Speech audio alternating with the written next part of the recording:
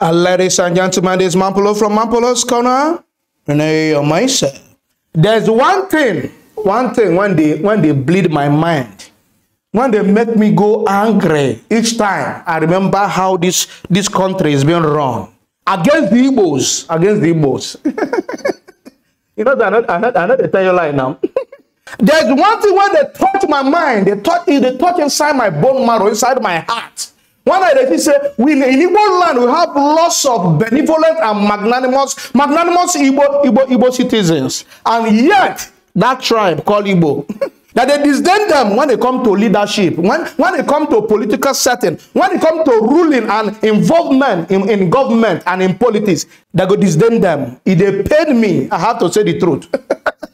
Because majority of the good people I've ever seen in Nigeria doing good things selflessly, helping people selflessly, many of them are all from Igbo land, many of them. The whole billionaires, trillionaires one day for Nigeria from other tribes. You cannot see people who are benevolent, who are so good, who are so philanthropic like Igbo people, Igbo billionaires, Igbo millionaires. You cannot see other tribe like that. No, they help selflessly. They help without wanting anything in return. Igbo people, they do it every time. For that one, kudos to them. No two ways about it. I remember when South Africans were fighting Nigerians. they were buying Nigerians there. It is still this one Igbo man that helped to go and return them. I still remember during the time of Malaysia, Indonesia. Now this Igbo man goes to return them. Not just to count a few. No, it don't reach Sudan. This same Igbo man, what they call Onyema. Epis, the owner of Epis, that man. The government go abandon their citizens there. Bam.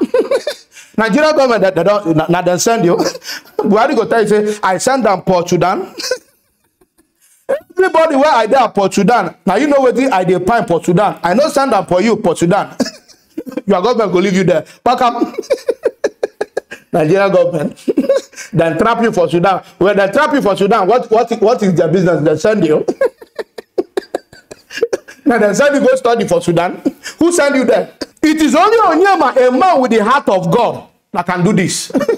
Still from Igbo land though. Now Nigerian people when they trapped in Sudan. Oh no, I don't say na Igbo man get the plane one on enter now, abi. Majority of people when stay there for that Sudan. Majority of them na Muslim Nigerians. Not be Muslim una be. Now not say not be Christian. Not be Christian get the flight because you are looking for your safety now. Na Christian that time, na Christian Igbo. Majority of them when they there, na different tribes. Hausa food there, Fulani they there, Yoruba they there. Every tribe Ibibio, all of them are there. Now, una want enter the plane, make una escape una head. Una forget say na Igbo man plane now una want enter, and Christian plane now una want enter. No, this time now he's no longer an Igbo man. No, this time now he's no longer a Christian. You people want to enter his plane. Una not the shame. If this same Onyema now, this airpiece flight owner, if you come out tomorrow and say, I want to be the president of Nigeria so that I can help you people the better. Now that time when I go remember say na Igbo man. Igbo want to take over Nigeria. Now that time when I go remember say na IPOB. Say they support IPOB. No, una go bring them for them. Say it don't go out at the time when una share with him the Kano. Una go the manufacture picture. Una go the manufacture picture. Una reason they brainwash on our people.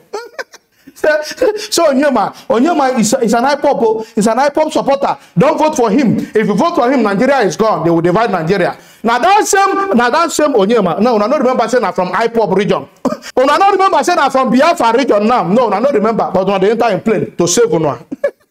Make it try come out now and say, okay, I want to be the president of Nigeria so that I'm able to have more resources to help Nigeria, to grow Nigeria, to develop Nigeria, to help the poor.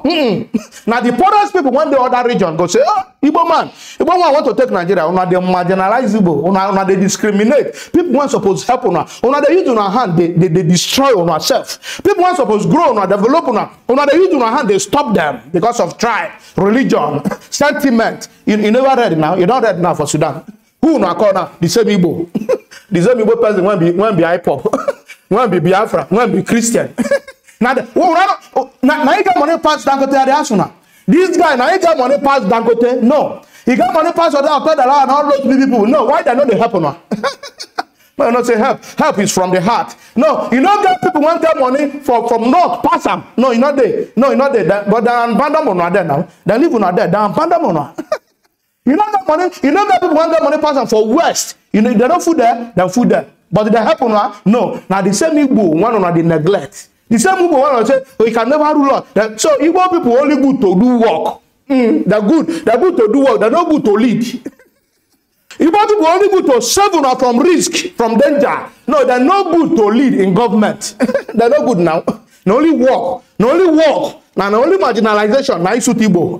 But for them to be in position of power in government, in leadership, no, you don't suit them. Ndiala. For those who never see on our people, on our brothers and sisters, one day for Sudan, Nigerians, they stranded. They wait for Onyema, air peace, to come and carry them. All right, now, watch video.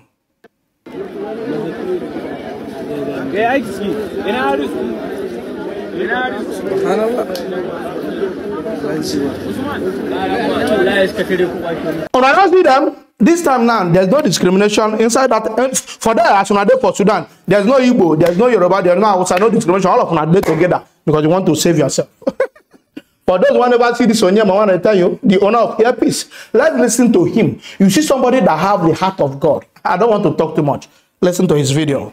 Also, Nigeria's leading airline, Airpeace, has also expressed urgent determination to evacuate stranded Nigerians from Sudan at no cost. Jesus. Joining us on the show this morning to discuss the evacuation of Nigerians stranded in Sudan is Allen Onyema, Chief Executive Officer of Airpeace. Welcome to the morning show. Well, quickly, when we had issues in South Africa, you have to evacuate Nigerians. When there was COVID, you have to evacuate Nigerians from India and elsewhere. You keep doing this.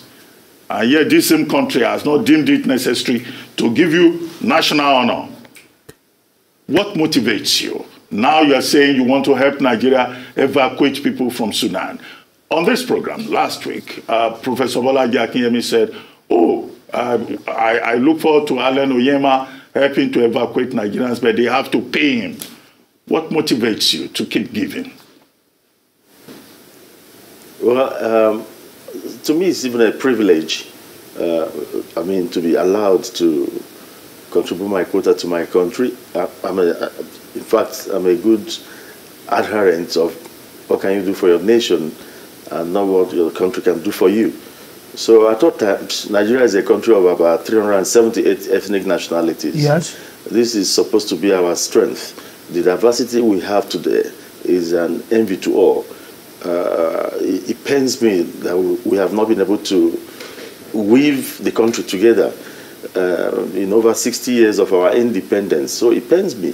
So whatever I have to do to encourage people to come together, to promote unity and at the same time encourage broad nationalism as against ethnic and religious nationalism which we have in this country. That is why I do it. I do it because I love this country. I believe we could be better than what we are having now. 378 ethnic nationalities. This is a source of strength. Meanwhile, we are not harnessing that. Instead, this blessing God has given us has become an albatross of a kind, and it pains me. So at all times, I like using my God's given blessings to see how I could help my country. It's not about evacuation alone. I lay down my life in the Niger Delta for this country. To me, to date, that is my greatest service to this nation, because Boko Haram would have been a child's play. But I laid down my life and got Niger Delta sorted, and today everybody's enjoying. People have forgotten all that. So a lot of people are talking about my intervention during evacuation, during the COVID time, Thailand, India, Malaysia, Indonesia, because Nigerians were destroying our embassies over there, and I felt that was a great disservice to the image of this country. And I sent in my jets to go and bring them back home during COVID. I feel personally honored to even to be allowed to do that. So it's not a publicity stunt, because I've been doing it right from secondary school through the university, trying to do things. My own activism is centered on trying to bring Nigeria together, because I believe it's something that we should all be proud of. However, it pains me that my gesture has turned and has started causing some kind of problems everywhere in the social media.